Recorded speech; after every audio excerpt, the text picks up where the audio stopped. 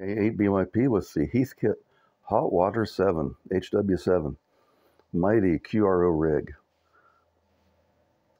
This exact radio was my novice rig in '76. I built it from a kit, as Heathkits were.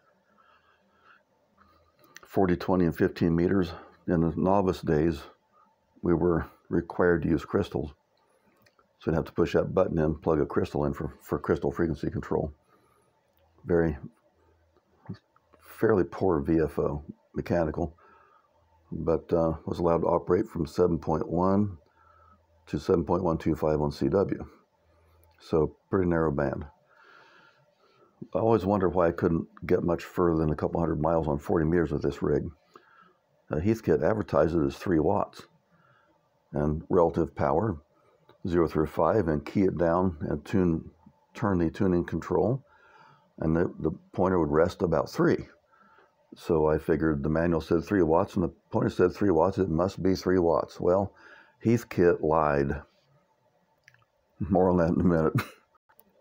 This receiver is as broad as a barn door open.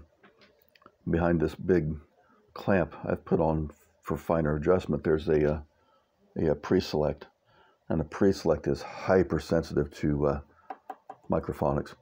Just do that and the receiver goes nuts. But I got this rig out in 2015, took it apart, decided to restore it. Oodles of experience doing that kind of thing. A few electrolytics to replace. Replace the polystyrene foil capacitors in the VFO with surface mount MP0s. That made a very big difference in stability of the VFO. It's real stable now. But this thing was a absolute terror to figure out how to get it apart and clean these switches inside, because they're blocked in with that steel rail in the front. You can't pull the stems out to clean and relubricate. And a thing like that will have dried out grease and metal fragments inside, and that's very bad.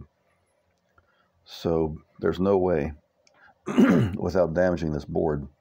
And these old brown boards are very easy to damage. The foil peels off real easy.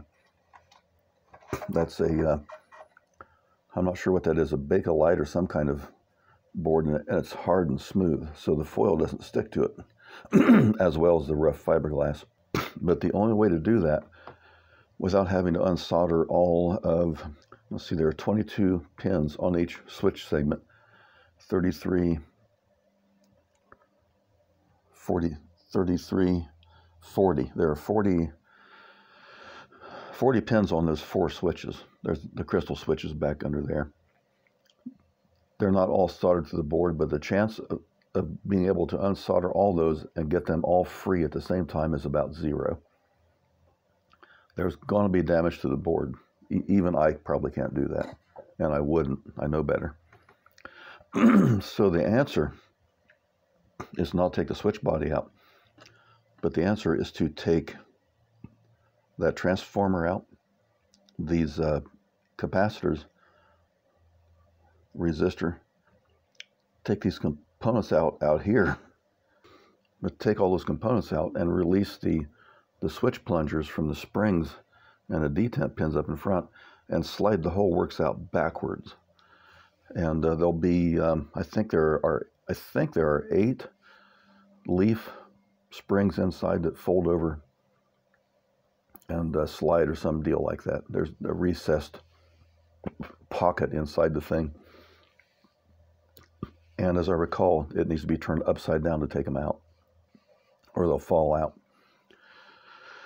But that allowed, with that circuit board out, to then wash these things out with spray cleaner, because I tried spraying cleaner inside and working it, and then I took it apart and the cleaner did no good. So no, clean these from the outside, and don't use them like they are, because they'll be destroyed because of lack of lubrication.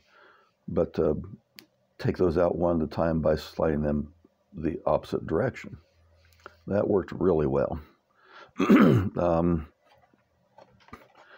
A hint, this is a coax from the TR relay to the front end of the receiver, and originally they routed it out around the chassis, being that I didn't like that excess length. I shortened it, and that's a mistake. They routed it out there for a reason. Don't move it. As I recall, it made the microphonics much worse because that cable's free to move. But I never did quite figure out why it's so horribly microphonic sensitive. I even tried putting some isolating washers on that. It didn't help much. But the receiver is 8 kC wide. It's a dual gate MOSFET.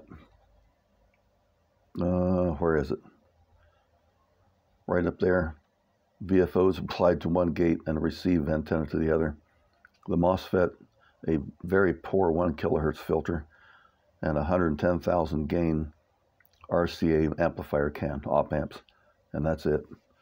So broad as a barn, but that's just the way it is. But to the part of Heathkit lying about 3 watts. I'd always wondered why I couldn't make contacts on this thing with a dipole. And I never had enough transmit power to operate the cheap SWR meter that I had, so I couldn't work with the antenna. Couldn't match the antenna, and it was probably way out of match. Because now I'm working half the world with this much power, or less. Well, when I restored it, I got to looking at the final circuit, and those 2 transistors are good for 20 watts dissipation. So this rig ought to easily be able to put out 10 watts. The problem is they left out the driver stage. They went from the mixer, that transistor there, through a transformer into the bases of the 2 transistors. They left the driver stage out, and the thing was transmitting 3/4 of a watt, not 3 watts. And there's no way to fix it without adding a driver stage. That wouldn't be too hard. But what I found was that this was improved by taking out the original emitter resistors. See where the E is? They got to be replaced with very carefully matched 0.15 ohm resistors. If they're not precisely matched, the power will drop. And I